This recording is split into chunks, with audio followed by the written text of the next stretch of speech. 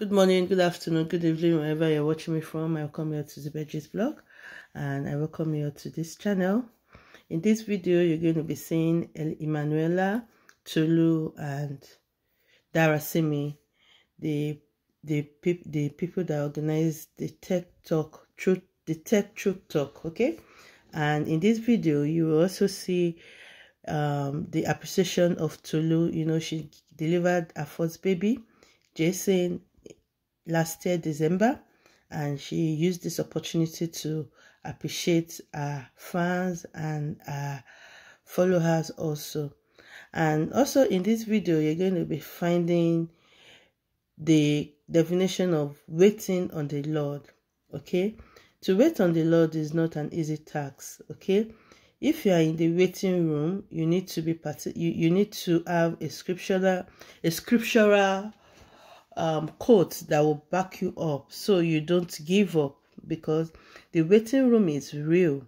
And I hope as you listen to what they have to tell us in this video, you would understand and stay firm in God. No matter what you're feeling, no matter what you're going through, God is going to answer your prayers, and the waiting room is actually real. During the waiting room, you will find temptation, you will find a lot of negativities, but you need to be firm. So I would pray for you that you open your heart to listen to this short clip I attached to this video, and I pray that you have an open mind, and God is going to answer all your secret prayers. Why not subscribe and like and share this video?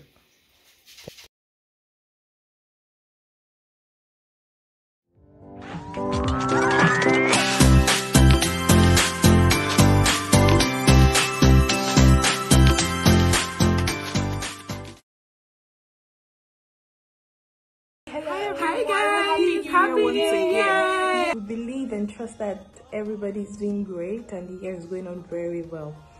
I would like to use this opportunity to say a big thank you to everybody for your congratulatory messages, well wishes, your prayers and your gifts towards the birth of our son. We say thank you all so much. God bless you. I'm so sorry I can't reply everybody individually. The messages are a lot. So this is me using this opportunity to say a big thank you, and God bless you all in Jesus' name. Amen. Pending the time, we'll be releasing new episodes of Truth Talk. We just want to use this video to encourage someone out there who is waiting on God for one thing or another. Waiting on God can be hard. It's not easy. It is not easy. But then you have to just learn to hold on to God's promises, because if God has promised it, then he will do it. So you have to learn to trust God's will for you and his timing. So those are two things that are important: God's will and God's timing.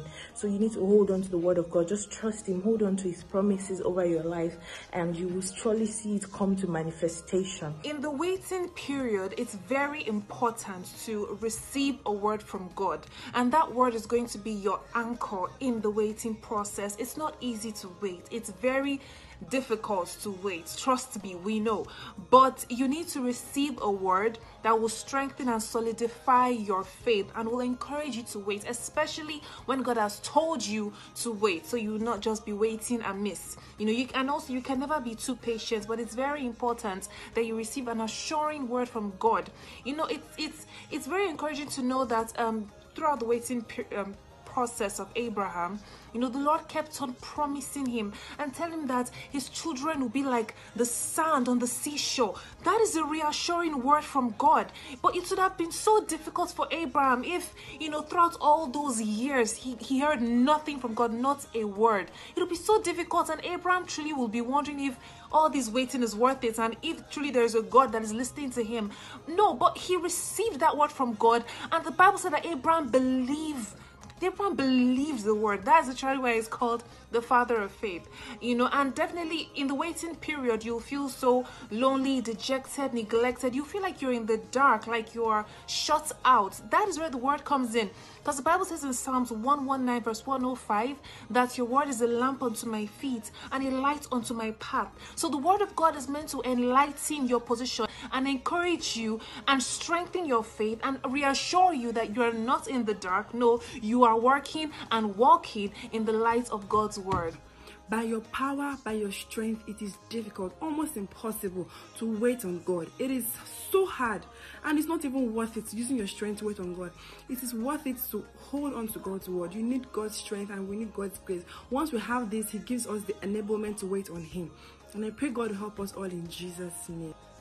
In the waiting period, it's also very important to get busy. Find something doing, find something that has eternal value.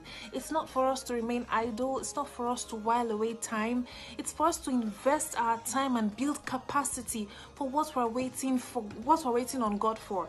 We should see this period as a chance and as an opportunity to build enough capacity for when the answer finally comes.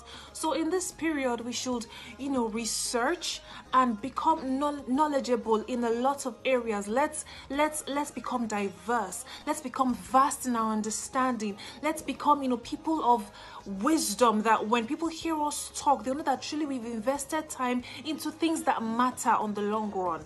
And it's for us to invest our time into things that have eternal value. Do things that God will look at you and say, wow, well done, I'll definitely answer you speedily.